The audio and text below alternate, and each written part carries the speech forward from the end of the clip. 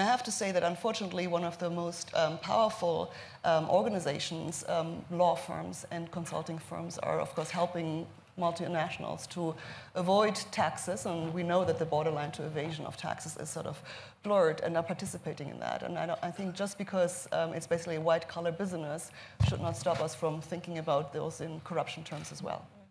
Welcome to Davos and this special debate from the World Economic Forum on France 24. We're here today talking about a problem which sees governments lose hundreds of billions of dollars in tax revenues every year. The rules around taxing multinational companies are almost 100 years old, and the rise of digital giants has made it more difficult for countries to get their fair share in taxation. So, can a new global agreement be found on tax without starting a trade war? To discuss this, I'm joined here today by Katharina Pistor, the Professor of Comparative Law at Columbia Law School in New York. From France, the French Finance and Economy Minister, Bruno, the Secretary-General of the Organisation for Economic Cooperation and Development, Gurría, and from Transparency International, Delia, Ferreira, Rubio as well. Thank you all very much for joining us. Gurría, I'd like to start with you. Your organisation has put forward a new plan to tax this area, to tackle this difficult issue. It has two parts. One will change the taxation for digital firms, the other aiming to set a minimum corporate tax rate for companies around the world. This is not a new problem. It's been needed to be tackled for quite a while. What makes you think that this plan can succeed now, where we haven't found a solution before? This is a plan where 137 countries are involved, which means that the ownership and the source of the ideas and the source of the initiatives are from the countries themselves. It's not just that the OECD is putting forth a proposal to be discussed. The other question is that although the issue has been on the table for quite a while, the world had not organized itself around a few of the concepts that are fundamental here in order to address them. And last but not least, the question of digitalization of the world economy is happening more and more and more every day. This is not about digital companies. Please, let's be clear. This is not about the companies of any one particular country. This is about the process of digitalization, where if you're a finance minister, you see the base shrinking because digital is all over the place and happening more and more and more. And the question is, how do you address a new set of rules? How do you establish new rules of the game to deal with this new reality, where before one of the key rules was, for example, that you have to have a physical presence in a market. Right now, you can be anywhere in the world and doing billions and billions of business in a particular location, a particular country, in a particular city, and you never even stand in there or stop by. Now, these are the kinds of things we used to have, things like transfer payments, and you use arm's length principles and things like that would apply to what I would call the more traditional type of economy. The new economy, the digital economy, requires, therefore, that we establish new rules in order to avoid what you very aptly described, hundreds of billions of dollars being either not paid or divested, or simply ignored, and I would say legally, in a way, because effectively the companies are simply seeking to see where they have the lowest taxation jurisdiction. So we just have to, this is, there's so exciting about digital, so exciting about technology, etc., but this is one of the consequences that we have to face in order to update and upgrade our international taxation system. Okay, Delia, Ferreira, Rubio, as Gurría says, this is legal. These companies are using laws that exist to arrange their tax affairs. Is this then a corruption issue for you, given that Transparency International is an anti-corruption organisation? Well, we are working on that because we think that it is related with corruption. In some cases, it's legal. In other cases, it's really and clearly an avoidance of tax paying. And it in many cases has to do with shell companies or offshore jurisdictions. What we think is that in this digital economy, we have to reassign the taxing rights. This is the question. Who is entitled to put the taxes or to receive the taxes revenues?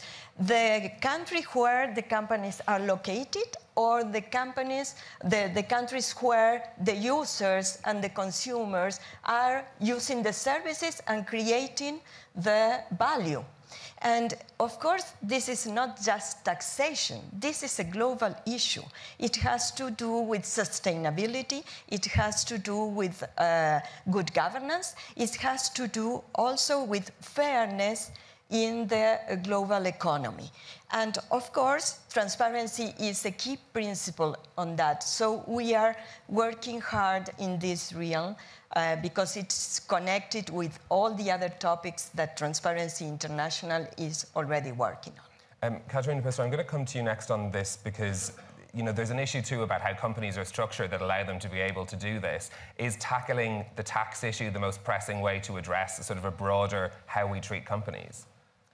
It's certainly a very important one because many companies organize themselves around tax issues. And unfortunately, ideally, they should not be doing this. They should be doing this around business rather than taxes.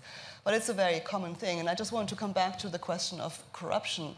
What is legal and what is illegal is, of course, a fine line. It's a very blurred line. And because no tax code can ever be watertight. So we're interpreting and we're trying to find ways around. And I have to say that, unfortunately, one of the most powerful organizations, law firms and consulting firms are, of course, helping multinationals to avoid taxes. And we know that the borderline to evasion of taxes is sort of blurred and are participating in that. And I think just because it's basically a white-collar business should not stop us from thinking about those in corruption terms as well.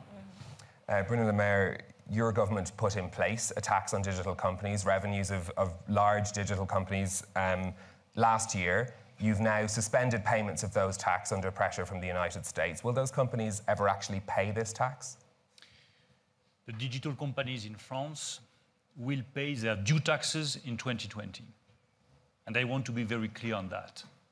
We were the first country to introduce a digital taxation in 2019, for one single reason very well explained before, which is that there is a loophole in the international taxation system.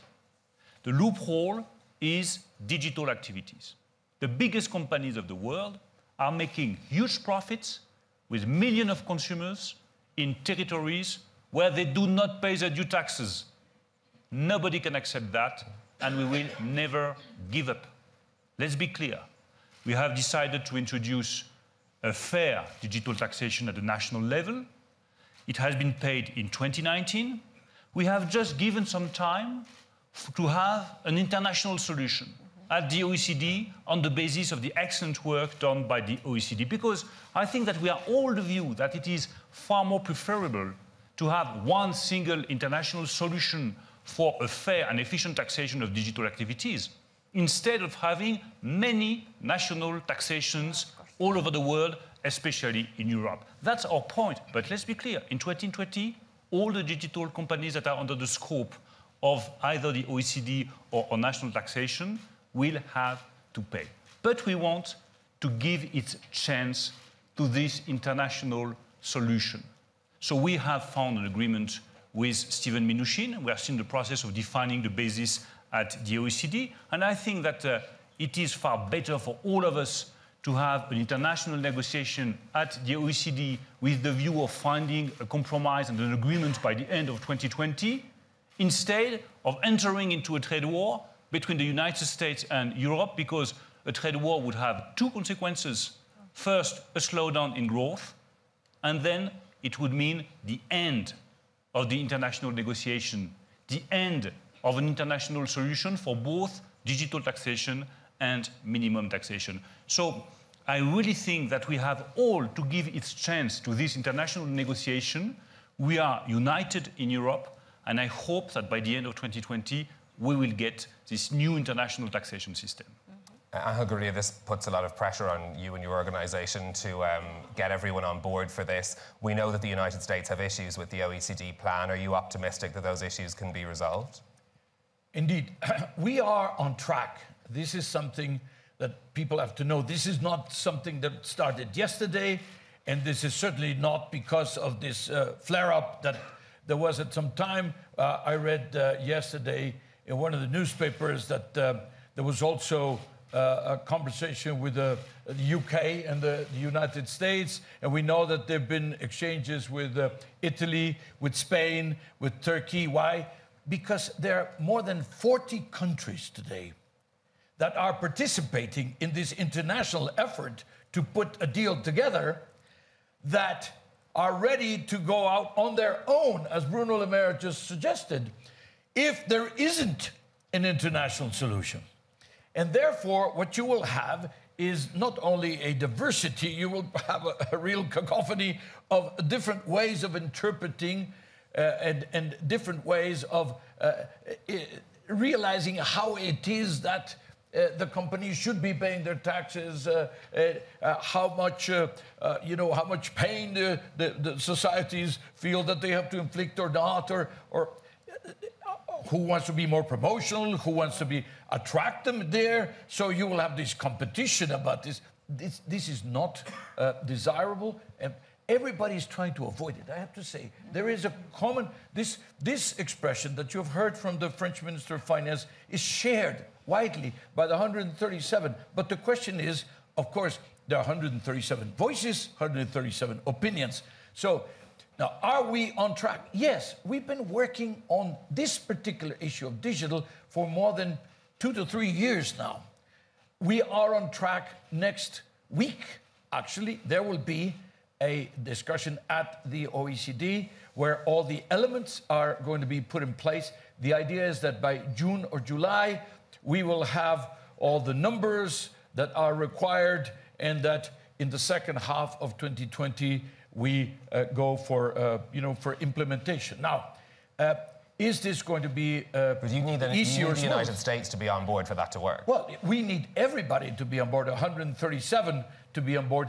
But what is really very important for the audience to know is that they have all been able to shelve or put aside their differences for the benefit of a common solution. These two-pillar solutions that you mentioned at the beginning, etc., all is shared, and it was the result of the work of 137 countries.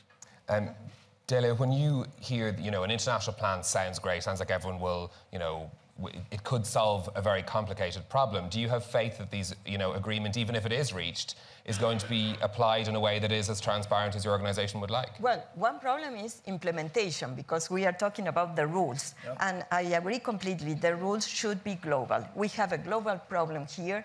The Manifesto 2020 of the World Economic Forum is stressing stakeholder capitalism, which means collective action. We cannot solve this country by country because it will create, among all other problems, double taxation, for instance. Yep. So this tax competition to go into the lower part of the scale. So we need this comprehensive solution.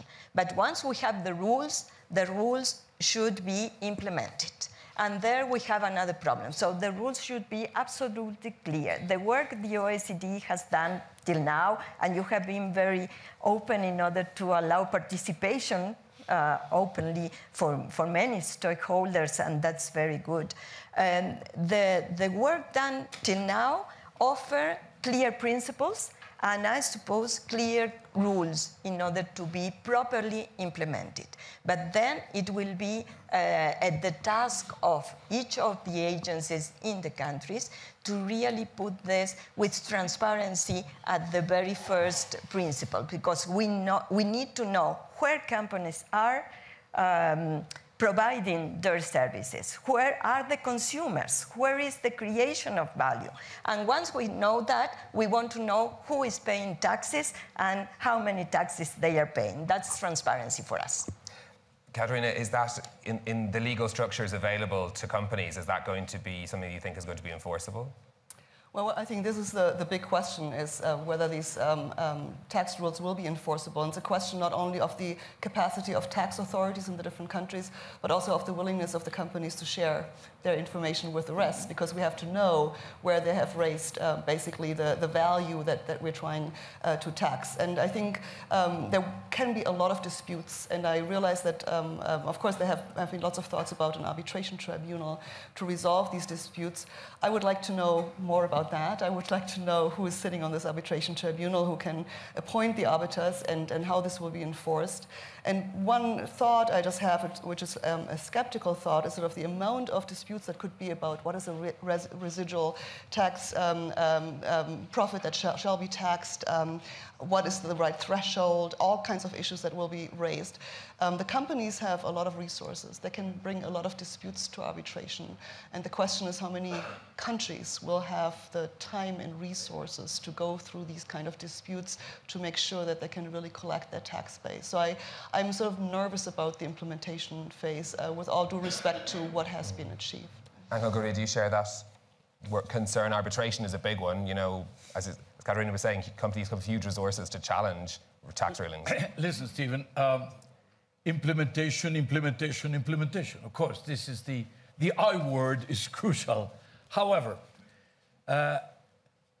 would you have thought that in 2019, actually, that's last year already, 50 million bank accounts have been revealed, and they are all in the desks of the tax men and women of the different authorities in the world, and that they are worth, the 50 million bank accounts, they are worth 5 trillion euros, which is about a third of the US economy, and they're already about 102 billion euros of back taxes and you know, fines and things like that have been paid by the people who have gotten to the conclusion that there's nowhere to hide, that you just have to pay the taxes because your name is already on the taxman or taxwoman's desk. And they're going to call you and buy you a cup of tea, and they're going to say, well, you know, there's an inconsistency here, okay? So that would have been just unheard of 2, 3, 4 years ago. It's happening as we speak. The same thing. And you believe the same thing can apply to companies? Absolutely. The companies now, we have 14 pillars out of the 15 have already been enacted, and they're moving forward. There's about 250 billion per year that the companies are not paying. So we're going to see how we make inroads into that. The rules for that have already been in place. What is missing? The digital taxation, because of the complexities, because it's moving so fast all the time, and because you needed the consensus. Now, what happened in the meantime? You know, what happened in the meantime was we had a very big tax reform in the US, and therefore that allowed for the consensus to join everybody else in the world that have been for years trying to get a deal like this. So yes, we believe it's possible. We believe that the conditions are ripe today to be able to succeed. Okay, we're going to take a short break at that point. Join us after these headlines on France 24 for more from the World Economic Forum in Davos.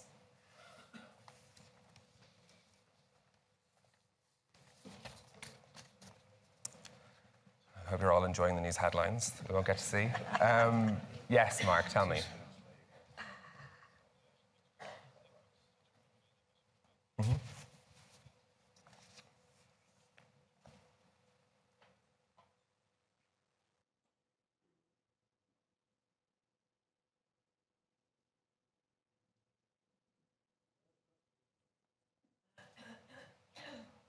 Okay.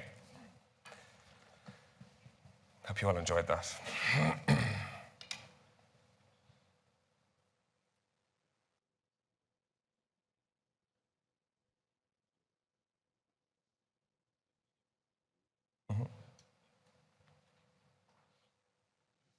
Welcome back to the France 24 debate from the World Economic Forum in Davos. We're discussing the challenge of how to tax digital companies. Bruno and Maire, we're talking about a new rule book in this area. Your country went first with the 3% levy on digital revenues for large companies in this area. The experience you've had, the response from the United States, is this a cautionary tale for any country that wants to go ahead without there being an international framework? I think, once again, that it would be far better to have an international framework for everybody. Otherwise, once again, you will have the UK, Italy, Spain, Austria, many countries introducing their own national taxation. I just want to recall how unsatisfying the current situation is. To be very simple, the biggest you are, the less taxes you pay. That's the current situation. Nobody can be satisfied with that. Just because you are digital companies, you do not have any physical presence, so you don't pay any taxes. You have 50, 60, 65 consumers in France, but you do not have any physical presence, so you don't pay any tax or a very limited amount of taxation. That's not acceptable. So we have introduced our own taxation system, and I think it's interesting to enter into some details.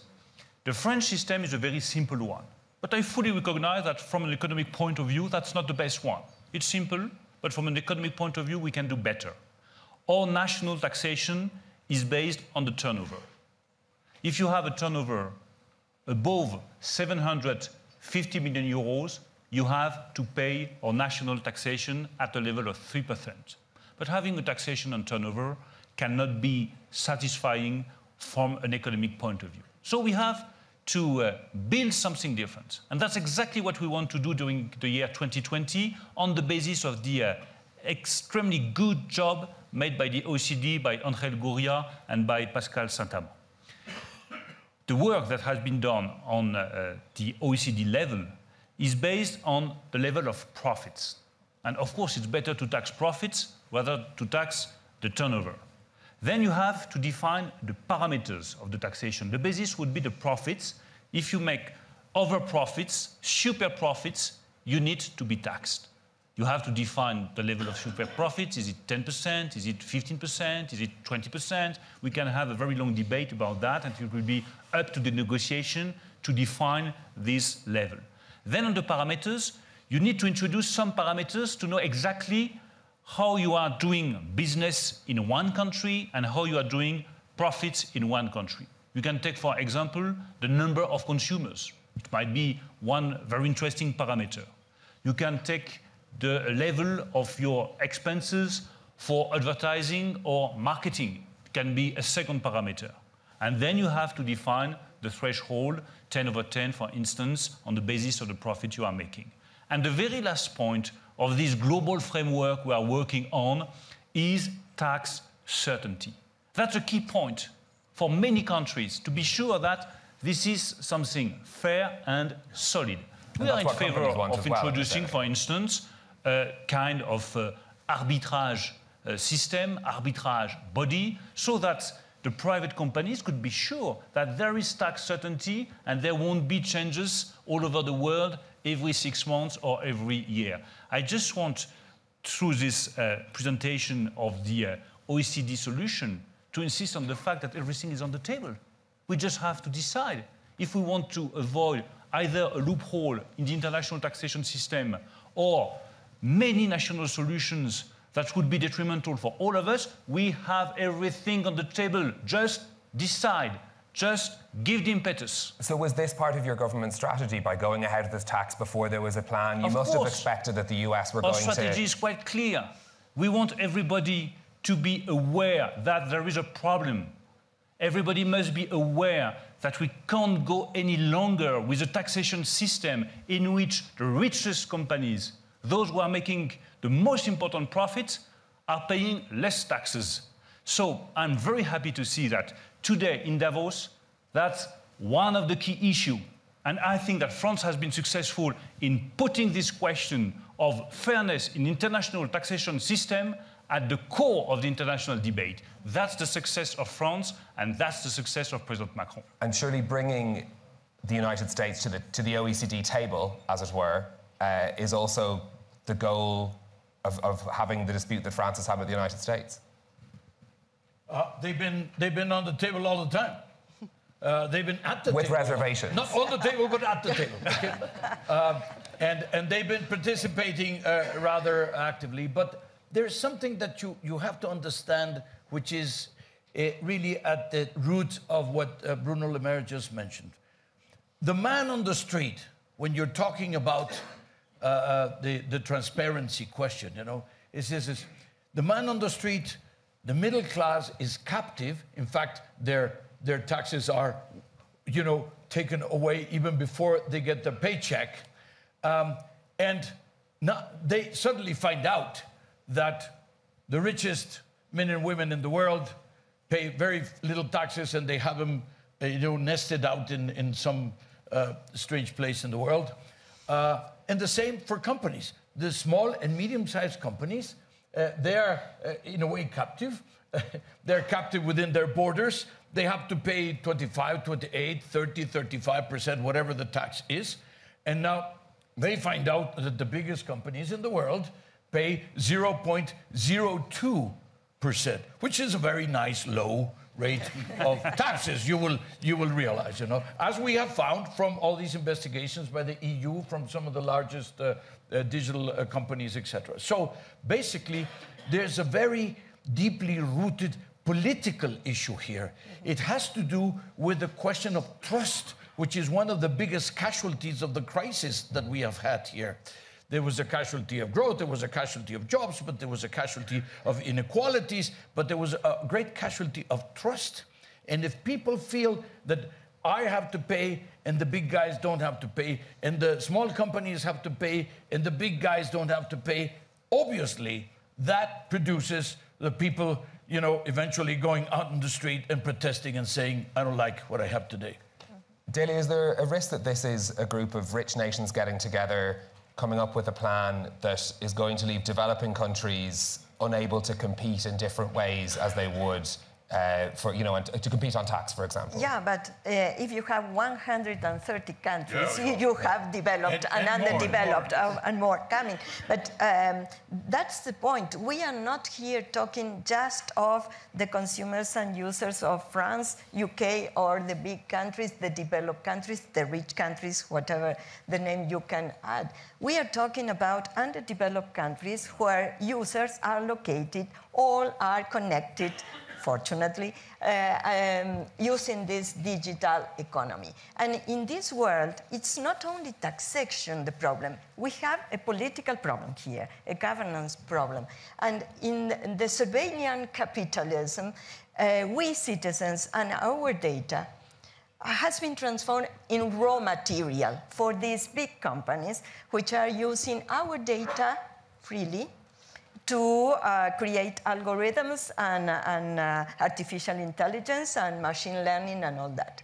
And in our countries, we are not receiving the taxes that should be used in order to solve the problems in underdeveloped countries. So, for instance, if we talk about sustainability, other concept that is very highlighted in the Manifesto 2020, the SDGs, the Sustainable Development Goals, said we have to solve the problem of water sanitation, poverty, climate change, etc.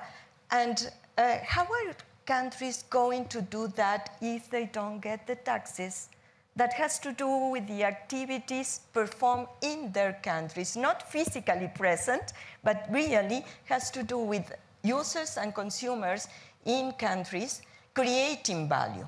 So this is something that has to do with fairness of the global governance. And I would really be very happy that the result of this is not that finally consumers and users are paying the taxes for the big companies. Because in some countries, that is what is going to happen, or is already happening in some underdeveloped countries.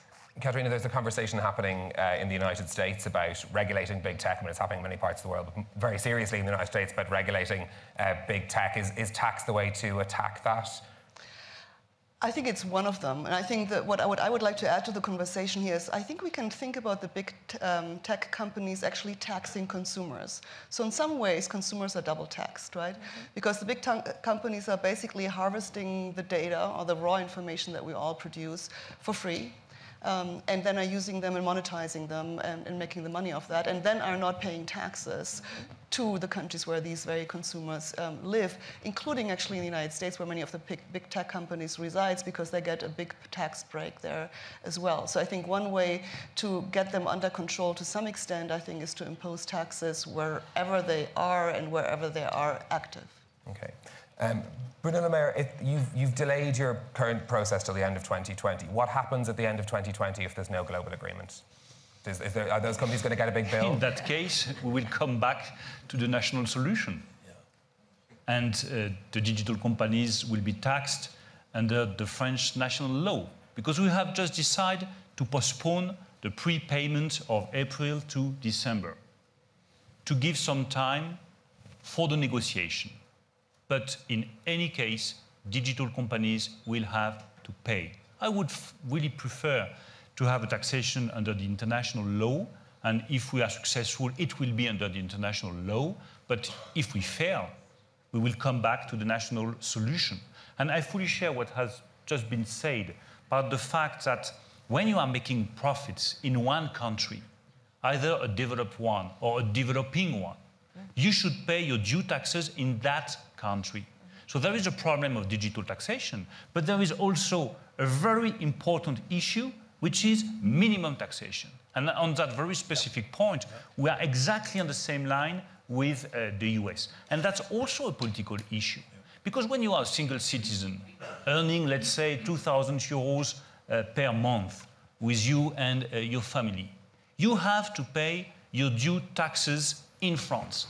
And you have no possibility to put your earnings abroad in paradis fiscal. You do not have the choice. You must pay your due taxes. And I don't know why our citizens would be obliged to pay their due taxes in our territory, and the companies could withdraw their profits, put them in another country to pay less taxes. And the response to that problem, which is tax evasion, is minimum taxation. And on that very specific point, which is the second pillar of this refoundation of the international taxation system, I really think that we are close to an agreement. And it would be a total game changer if we can prove to the citizen that everybody will have to pay a minimum level of taxation, and that this would be the end of tax evasion. And in your discussions with your American counterpart that we know you've been having plenty of this week, do you share that opinion? Yes, I think on that very specific point, we're exactly on the same line. And that's why I'm hopeful that we can find a global agreement at the end of 2020, because the US are very much interested in introducing a minimum taxation at the international level, because they suffer also from tax evasion. And I've always made clear that this is a package. If you want minimum taxation, we also need digital taxation.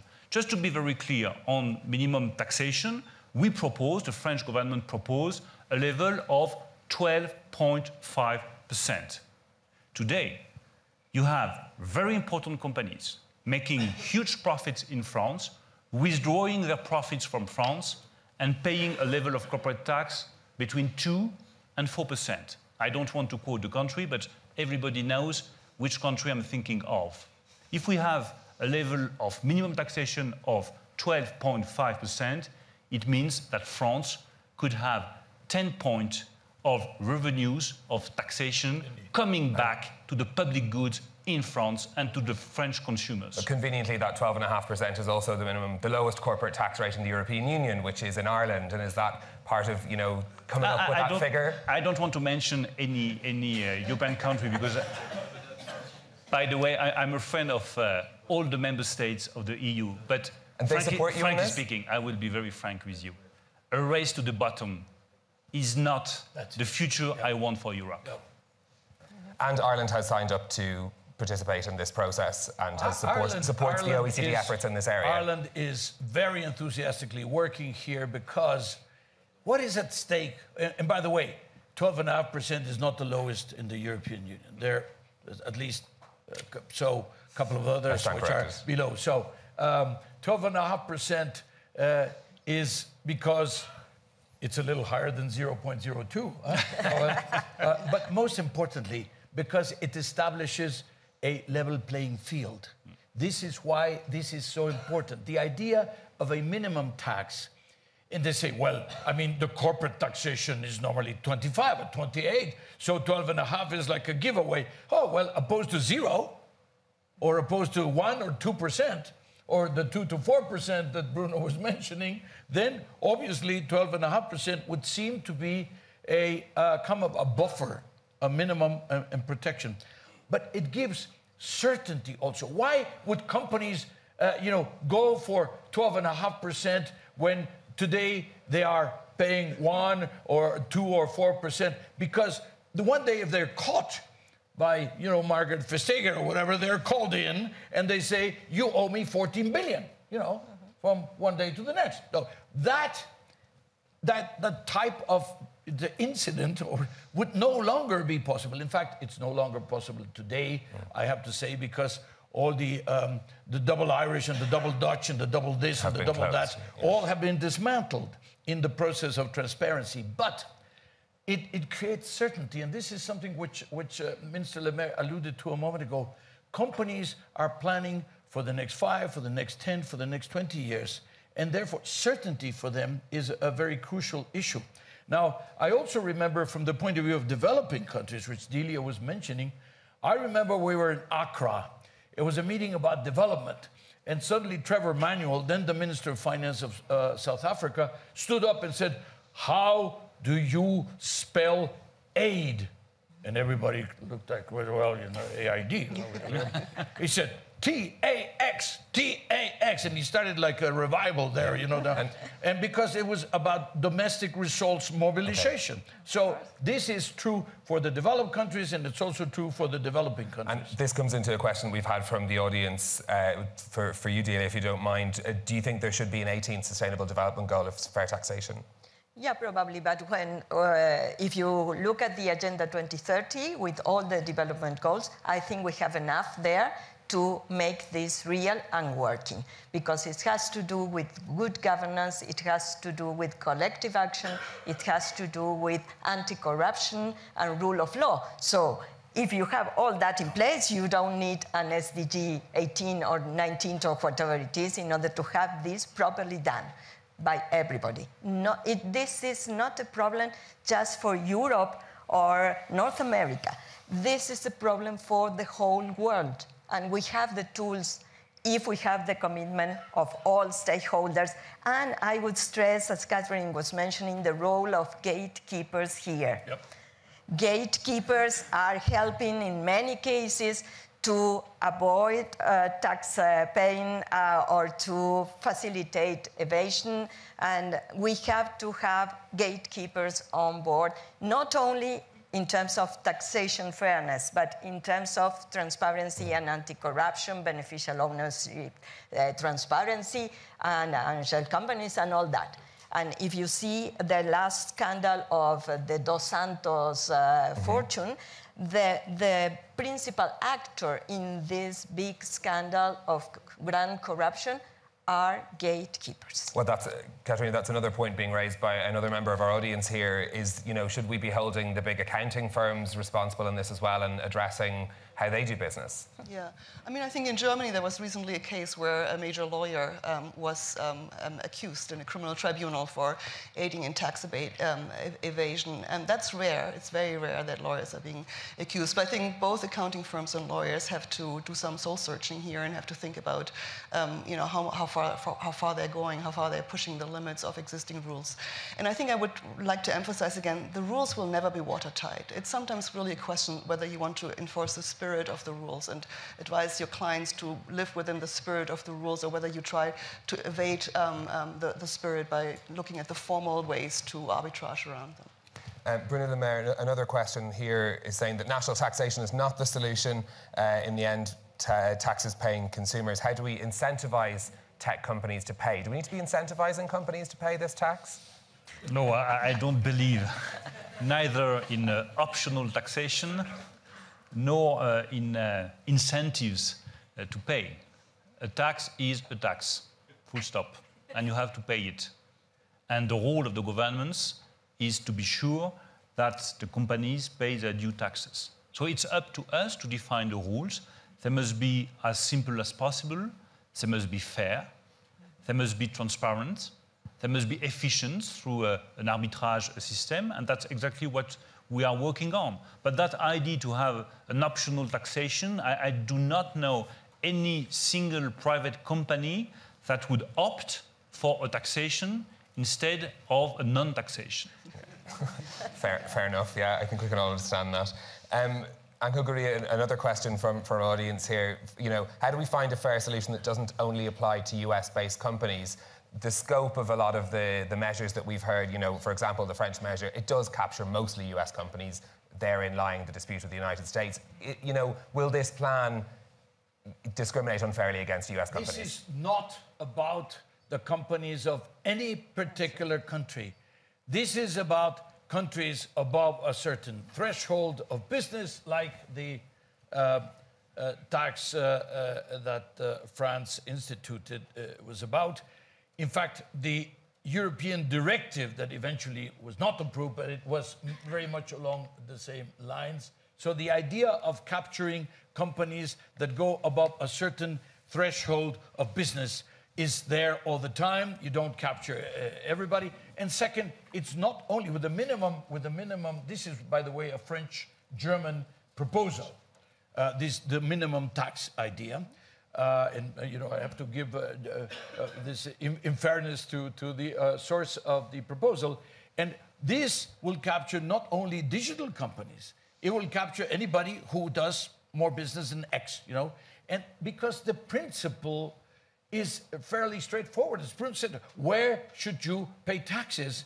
Well, you pay taxes where you do the business and where you generate the profits. Now, let me quote a classic here, you know. This Vladimir Putin, okay? We were in the G20 in St. Petersburg, okay? And he said, if we are successful, this will be the greatest ever revolution in the international tax regime that we have seen in 100 years. Now, the Russians know about revolution, you know, so just to put it in context. Okay, we're coming towards the end of the session, so I'm going to come through and ask quickly. Katharina, starting with you, do you believe, you know, having listened to this debate and followed the issue, will 2020 be the year that you think there'll be a deal done? I hope so. I'm a little bit skeptical because I think that multilateralism and cooperation at an international level has been deteriorating over the last years. There's some turnaround that we're seeing. I hope that will materialize. And I think maybe this could instill even more optimism for another round of multilateralism in the future, even in trade, not only in taxes. Okay, Bruno and Maire, I'm not going to ask you if you think, because I know that you're optimistic about it. Why do you think you can achieve this before the end of 2020? I'm optimistic for 2020, even if I'm aware of the difficulties. But I fully share what Katharina just said. I think that we have all to be aware of what is at stake behind this question of international taxation. The question is to know what kind of world we want for the 21st century. Either the fight against nations or more cooperation. And to address key issues like climate change, new technologies, taxation, we need more cooperation among nations. That's what is behind that fight for a better international taxation system and a digital taxation system. Okay, Gurría, briefly, 2020, will it be the year of the deal? I'm not pessimistic and I'm not optimistic, I'm activistic. So we put Mr. Pascal Saint-Amand to work very hard. All 137 countries in the next week, and then in the months in between, and then July, etc., and we get it done. This is what we're going to be focusing on. We have no plan B. We just get it done. Okay, Delia, Ferreira, Rubio, are you I optimistic? am in the same final line, word? and we should be having this in 2020. Okay, thank you very much to all of my panellists. Thank you to everyone here in the audience, everyone watching at home. This has been the France 24 debate from the World Economic Forum in Davos. Stay with us. The latest news headlines coming up.